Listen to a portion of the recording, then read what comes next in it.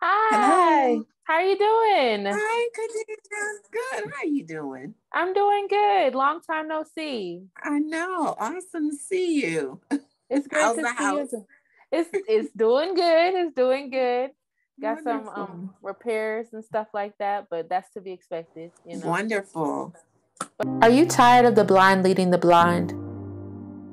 Are you ready to escape the 9 to 5 grind and build a life that truly makes you happy? Are you ready to build generational wealth for you and your family? If any of this sounds like you, then breathe easy because you are exactly where you need to be right now. A wise man once said, "When the student is ready, the teacher shall appear." So have faith in what I said and follow the path. My name is Khadijah Lashaun, and I am the Black guidance counselor that my community needs. I'm a strategic investor and CEO. I make money in my sleep, and I teach others how to do the same. I share my knowledge, talents, and resources with others. So if you're in need of that motivation or courage to start following your own path, look no further. My intention is to share as much value with you all as possible and to show you that there are many different paths to happiness and many different paths to wealth. You just have to find the one that's right for you.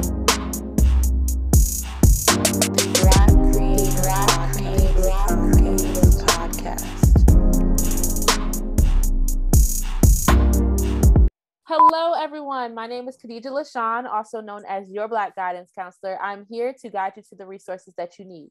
Today, I have with me Miss Darlene Jackson. She is actually the woman who helped me secure my own first-time home ownership loan, FHA, and all that. So I really appreciate you, Darlene. How are you doing today?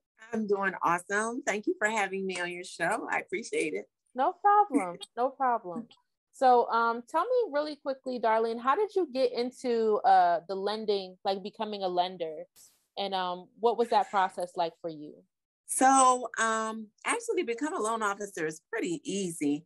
It's a matter of taking a class and passing that course, and then you start working with a lender. I've been in mortgages for about 20 years. So, it's gone through a lot of ups and downs and, a lot of changes. But yeah, I enjoy it. I love it. I love helping people to become homeowners. I love first-time home buyers. They have a lot of questions and I just love that. So I really enjoy helping people, achieve the dream of homeownership. I appreciate that. And I appreciate you for helping me do that. I definitely can Yes. speak to it because I always tell people, I'm like, yeah, definitely go to Darlene if you're looking for a home loan in Maryland. She helped me get like $10,000 towards my down payment, which helped a ton. And I know that the initial Yeah. lender I had, like the lender I had before you, wasn't even willing to do 5,000 or anything like that. So I really appreciated that. For the Right. people who don't understand, Yes. where does the lending process, like where does that fall into play with the home ownership, like home buying process? How does that come into play? Yeah. So the home buying process, well, first you got to get pre-approved. So that is the very first step before you start looking for a house. You want to make sure that you qualify for a mortgage.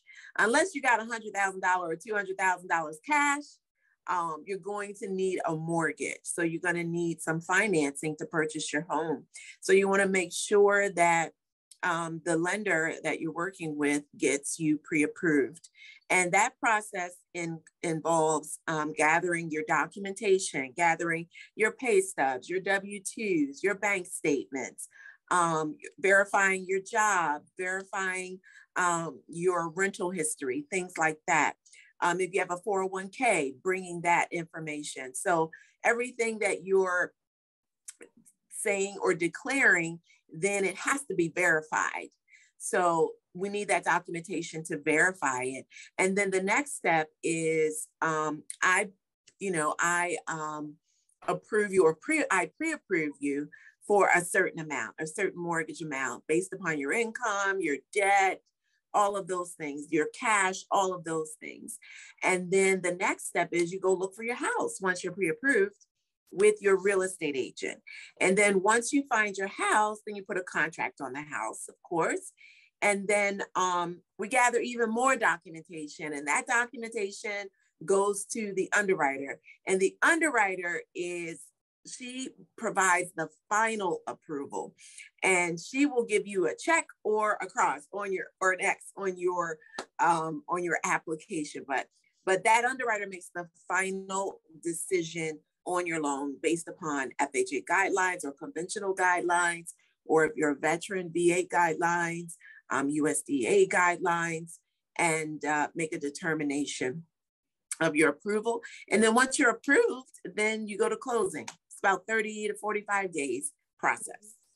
Yep. So it definitely takes some time for financing. In case anybody was wondering, it's not a quick or smooth process per se. Like, it's a lot of technicalities there, but just backtracking a little bit. So first you need your pre-approval. Okay. Then you go onto your search based off of your pre-approval. You get your realtor, and they help you find a house. You get the house, then the lender comes back in, and you go through the financing, the actual approval process. And yes. The underwriting is at the very end, correct? Yeah. So yeah. For the underwriting process, what is something that you may get past the pre-approval, the approval, but what's something that could stop you up during the underwriting process? That's a very good question. I actually get asked that question in the beginning, like what could prevent me from getting approved?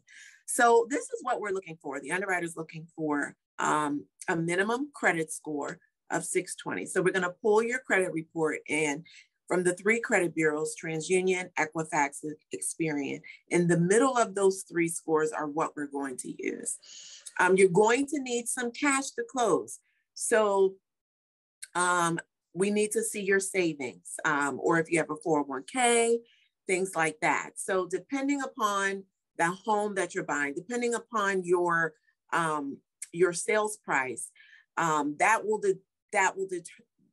determine how much you're going to need for cash to close. But you got to have some skin in the game. So get ready to have some money ready. And then steady income. So we need to see your income from your pay stubs, W-2s.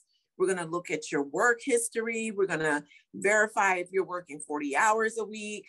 Does your pay stub say 40 or does it say 30? So we're looking at all those things. Are you salaried? Did you start a new job? What is your 2-year history we're looking at? And then we're looking at your debt load. So any of your your accounts that you're paying on, your car payment, any student loans. We're going to take 0.5% of your student loans and add that to your debt ratio. So that has to be included. If you're having any outstanding loans, credit cards, we're going to take all of those payments and then also calculate, based upon your income, what your debt ratio or load is. And then also we want to make sure that your work history is steady, but also your living situation. So we want to see that you've been making payments for at least a year in rent. We like to especially see a 2-year history if possible. 1 year, if you're living with family, then we're going to need a letter from that family member saying, you live here, it's rent free. But then we're going to need to see extra in your savings. We need to see that you have at least 3 to 4 months of your payment set aside. So if you're not making any payments on rent, then you should have some savings that would equate to that. Okay. Yeah. That makes complete sense. I'm sorry, I was taking notes at the same time. Okay, so you want to see that people have a steady income. You want to see that they have a steady living situation. They're not falling behind on rent and stuff like that. But if it's an individual who nearly maybe graduated college recently and wants to jump into homeownership, what type of situation would that be like? Is that a Yeah. situation where you would need a letter or? So what we're going to do is get their transcripts. Okay. So we're going to get their transcripts. So they may not have a long rental history because they may be with their parents. They won't have an employment history just yet, but an offer letter, their transcripts, and then a pay stub is what we'll use for that type of borrower. Okay. If someone is a single individual, like they don't have a husband or a wife or whatever, and they're looking to buy a house, but maybe their income is on the lower range, is it likely that they can qualify, or, is it that they just wouldn't qualify for much? Yeah. I mean, I helped two of my daughters to purchase their first homes. And my one daughter was making $15 an hour. Wow. He was making, the hourly rate, minimum wage, and she was able to purchase her first home. Wow. Now, mind you, it was for $125,000, but she was able to get into her first home, and she absolutely loves it.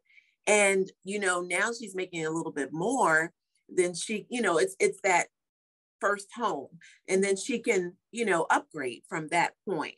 But at least she was able to get in the door with something that she was really proud of. That's awesome. And if you don't mind me asking, was it in Maryland or like a different state?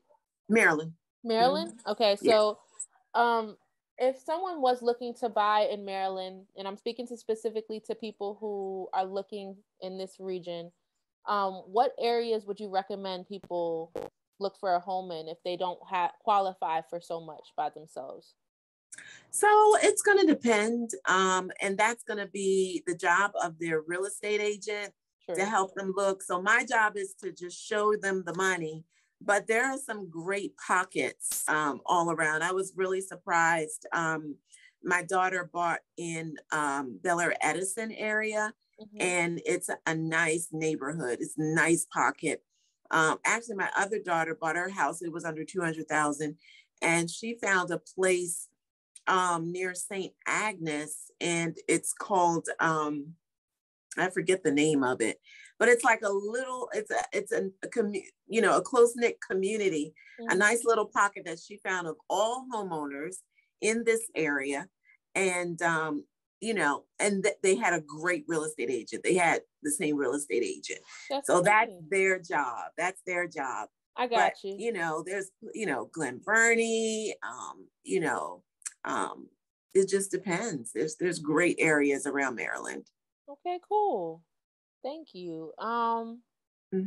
So what type of loans can people qualify for? Like the basic overall loans?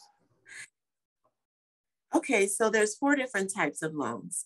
So there's FHA, which is the government loan. You need 3.5% down payment.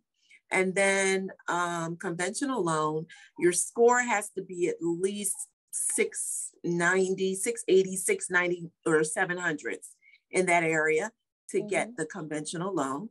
And that's 3% down. And then VA is for the veterans, and there's no money down for them. USDA is more for like rural areas, and that is no money down as well. Okay. USDA, is that for people with disabilities? Nope, rural area. Okay. Rural. I got you. Yeah, okay. Rural areas. Yeah. Okay. For people who don't have their credit exactly where it needs to be, is it that they're not able to qualify, or do they have to do something extra? So what I like to do is typically just guide people, give them some suggestions, some tips to get their score up. But it's going to be on them to do that because they're going to have 620, a minimum of 620 for us. Some other lenders are minimum 640. So it just depends on the lender's guidelines. But for FHA, our minimum is 620. And a lot of times if someone hasn't established credit and their scores are in the 5s, typically they need to establish credit and then start making monthly payments on a regular basis. And then they'll see their score go up. Or sometimes it's a matter of someone has credit cards, but they're maxed them out. So paying down those credit cards a lot of times will help to do that. But each case is different. So we have to take a look at the credit report, offer suggestions, and then go from there. Okay. So the credit score, what exactly does that determine in the financing process? Does that determine like what interest rate they get or points or anything like that? Yeah, in some cases, yes. So that if your score is under 680, you're going to be in the FHA or the government type loan. Mm-hmm. And the interest rate for that is all the same. And then once you go into conventional, that particular interest rate is typically all the same. So it just depends on the loan program. So the loan programs will determine the interest rates. Yeah. Okay. What kind of grants can people apply for to help with down payment assistance? Yeah. So it's going to depend on the jurisdiction that they are buying in. Hold on one second. Maryland, if they are buying in Baltimore City has a down payment assistance program, and they just released this about 2 weeks ago. They've always had this $5,000 down payment assistance, but now they have a $10,000 and a $20,000, depending upon where it is in Baltimore City. But they can get that. It's actually a grant, and that can assist them with their down payment and their closing costs. So that's both buying in Baltimore City. So that's an incentive for people to buy there. There is the Maryland Mortgage Program, which can be used anywhere in the state of Maryland, and that you can get 3%, 4%, 5% towards your down payment and closing costs. Harford County has a program for first responders and the workforce, firemen and policemen. You can get $5,000 there. Howard County, we were just approved with them, and you can get up to $40,000 in Howard County, actually. Wow. So that's towards your down payment and closing costs. So literally you can come to the table with little to nothing. Let's see, where else? Howard County, Prince George County has a program similar to Maryland Mortgage Program. Montgomery County also has a similar government program as well. So it's just going to depend where you're buying. Baltimore County, they do have a program for $10,000 for Baltimore County. So it's just going to depend on where you're buying. And in some cases you can double up, some cases you can't. So because it becomes like a second, third lien on your home. So those are the things to keep in mind. But that's my job too, is to help you qualify to see what down payment assistance programs and closing cost programs you do qualify for, because you have to qualify with credit score. Like Maryland Mortgage, you need a minimum of 660 score. So it's based on your income. So it's for low to moderate income families. So typically under $80,000 a household income, you can qualify for some of these programs. Okay. So when you say a second and third lien, before you, just can you explain to people what a lien is for anybody who doesn't know? Yeah. So when you get a mortgage on the home, let's say you're buying a $200,000 home and you're going to get a lien for $185 after your down payment. So whatever that loan is, $185, that is a lien. So that is the first lien on your home. So you are making mortgage payments on that lien. Once you've paid 30 years of mortgage, and most people don't stay in a house for 30 years, but let's just say you pay 30 years on that mortgage, the lien has been paid off and you own the house free and clear. You own that. The lien is gone and the deed is yours. Okay. So that is what a lien is. A second lien, some of the down payment assistance programs, like Baltimore County, Maryland Mortgage, the Prince George County, a lot of those other ones do require that there is a lien attached to your home for the down payment assistance. So let's say you get $10,000 from Baltimore County. You're going to have your first mortgage of $185,000 and then a second mortgage of $10,000. However, there's no payment on them and there's no interest.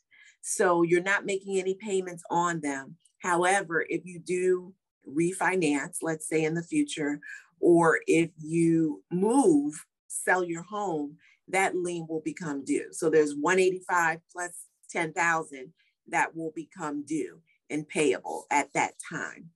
So yeah, that's how it works. Okay. And some of those are like forgivable within like 5 years or stuff like Yes. that.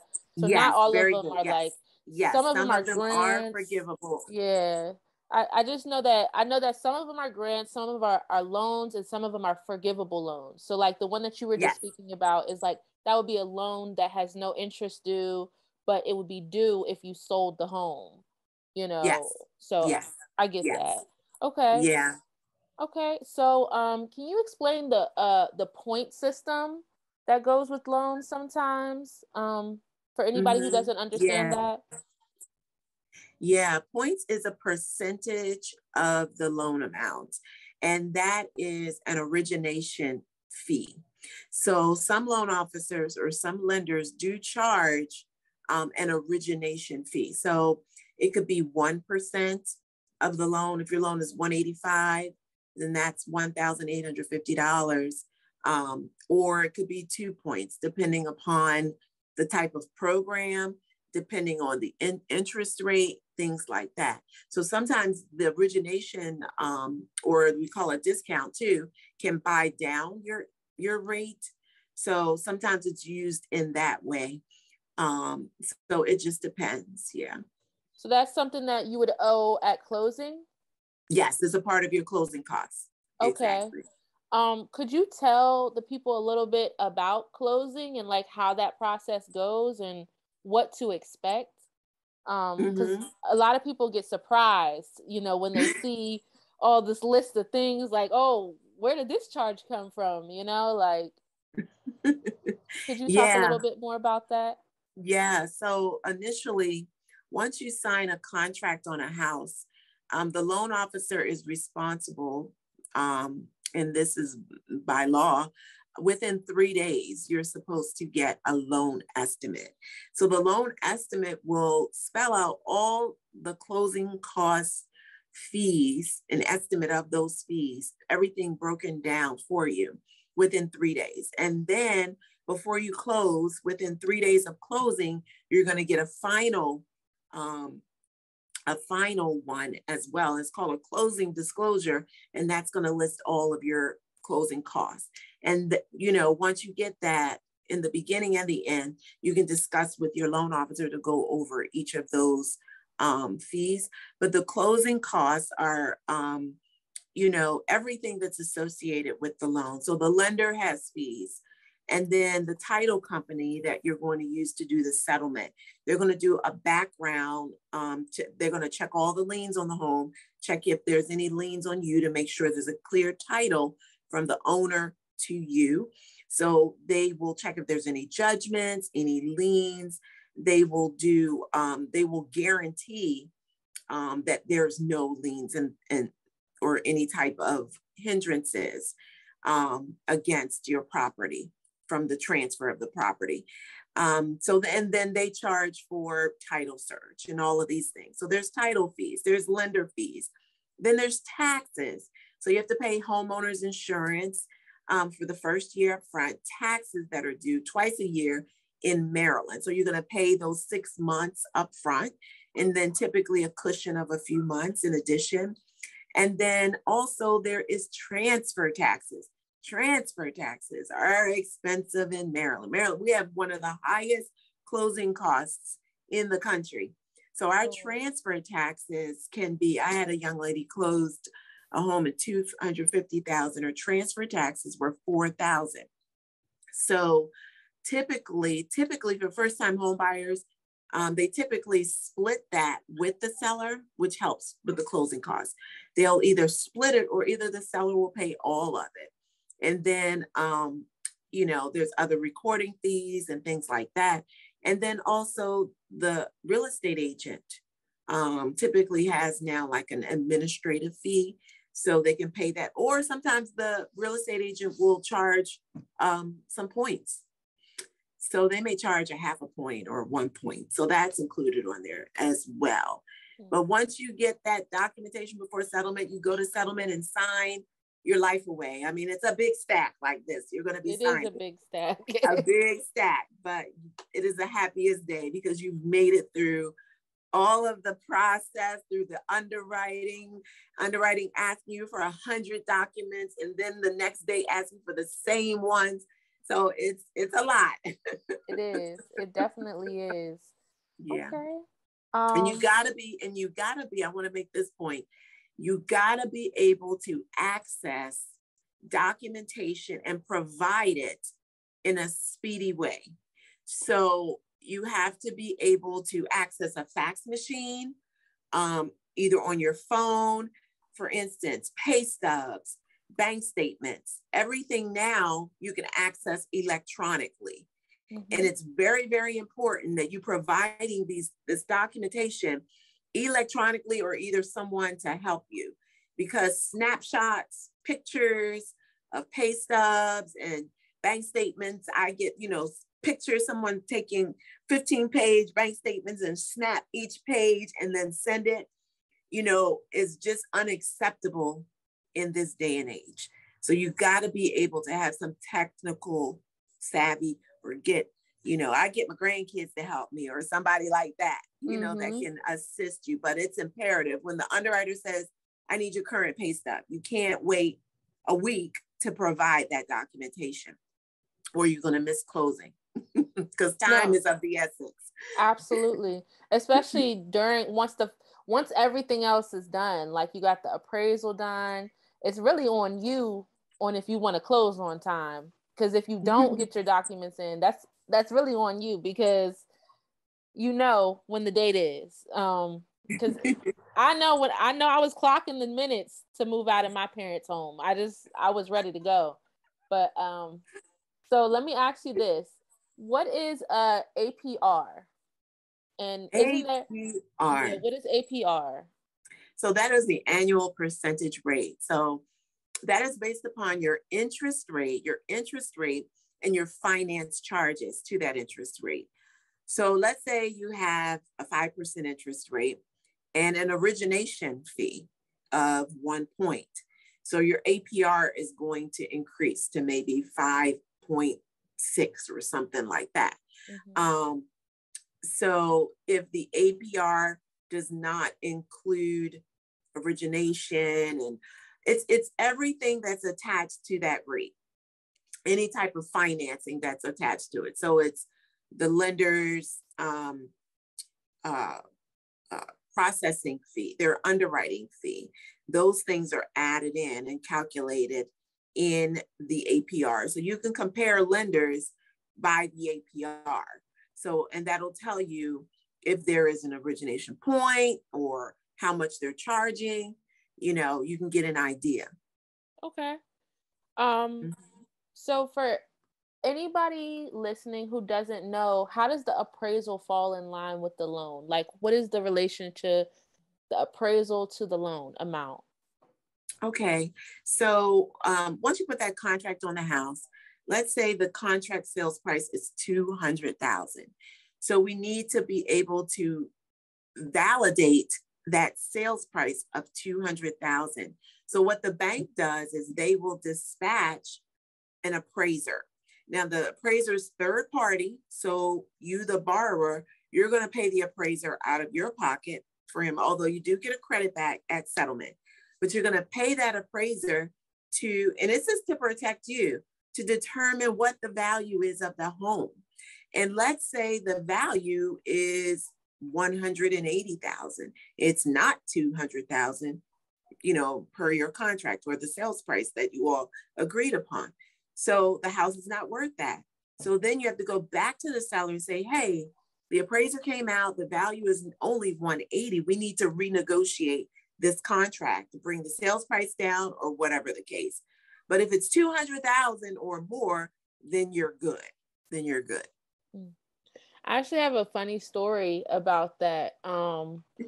My house was on sale for $129,900. So $129,900. And we put in the bid for $129,900. Then the buyer comes back the seller comes back and is like, no, we're going to sell it for $136 something.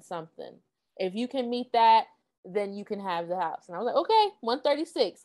Then we get through the whole process, get these repairs done, and the appraisal comes out and they're like, no, it's appraised as $129,900. This is how much it is. And so the seller had to come down because they didn't want to have to put their house back on the market and start that whole process again. It's a lot. I'm just saying they were being a little greedy, if you ask me, but it is what it is. It worked out for the better. But so let me ask you something else. Is there any hiccups that people should look out for during the financing process other than getting their documents over? Like as far as maybe keeping their credit in line or their savings needs to be the same, like what kind of things do they have to keep in line throughout the process? Even if you qualified initially, Yes. So do not go buy any new purchases. Do not increase your credit cards. Maintain your savings. So continue making your savings. Continue making your rent payments. I just had one actually that closed, and the young lady had not made March or April payment on her rent. And so what we did is instead of using the rental verification, we said, well, you need to show 3 months of reserves. You need to show 3 months in your account. So we use that in lieu of the rental verification. So pay your rent, pay all of your bills on time. Do not go out and get a furniture credit card and start buying furniture. Don't do any of that. Maintain your credit. So your credit score should be increasing, because in some cases, some lenders will actually pull your credit again before closing. So we don't do that, but some lenders do. So you want to maintain your credit and continue paying your bills, no large deposits. Do not transfer any cash into your account. If you are a way that you can get some assistance for your down payment or closing costs is with a gift. Let's say a family member wants to give you a gift, $5,000. Your mom wants to give you some money or something. There's a process to that. So mom can't just take out cash and put that in your account. That's a red flag. So mom has to show in her account that she has the funds already. And then a transfer has to happen, electronic transfer into your account. So they want to make sure that you didn't go out and get a loan, give your mother the money, and then have her give you the money. So, all of that is tracked. Everything is tracked. So, make sure that you're maintaining, your spending. You're going to be looking at your bank statements. Your bank statements should not have no NSFs on them, no insufficient funds. If you have maybe one that you can explain, then that's fine. But really, there shouldn't be any of those on your bank statements at all. That makes sense. So this process, buying a home, it's a long process. It's a planning to buy a home before you can even start the process, because if your credits are out of order, if you have those insufficient funds, and it's a timeline on this stuff. So anybody listening, if this is a process you want to start, great place to start is now, get it together. But let me ask you something. For anybody listening who doesn't know exactly how to find a lender, how would you recommend people look for a lender? And how would you recommend? I would recommend them call me. Absolutely. Well, no, I was going to get to that. I was going to get to that. But I just contact me. Are you specifically only in a specific state, or are you can do it? I'm only in Maryland at the moment. Okay, yes. So if you're buying in Maryland, yes, I'm contact only here Darlene. at the moment. But however, I work for Land Home Financial Services, and we do have other loan officers that are in my office who are licensed in Pennsylvania and DC and Virginia. So if you do need, assistance in those areas, I could still assist you. Okay. Awesome. Well, thank you so much, Darlene, for coming on. I appreciate you so much. How do people get in touch with you? Okay. So, Darlene Jackson, and my number, I can just give you my number or email. Yeah. My phone number is 443-804-9716. 443-804-9716. And I answer my phone. Okay, my phone's always charged. It's always charging. Awesome. Thank you so much, Darlene. I appreciate you so much for all the information you provided. And I know you're going to have a ton of leads from this interview. So thank you again. Awesome. Thank you so much, Khadijah. It was a pleasure. Absolutely. All right. You have a great one. Okay. All right. Thank you. Bye. Bye. My name is Khadijah Lashaun, and I am the Black guidance counselor that my community needs. I'm a strategic investor and CEO. I make money in my sleep, and I teach others how to do the same. I share my knowledge, talents, and resources with others. So if you're in need of that motivation or courage to start following your own path, look no further. My intention is to share as much value with you all as possible and to show you that there are many different paths to happiness and many different paths to wealth. You just have to find the one that's right for you.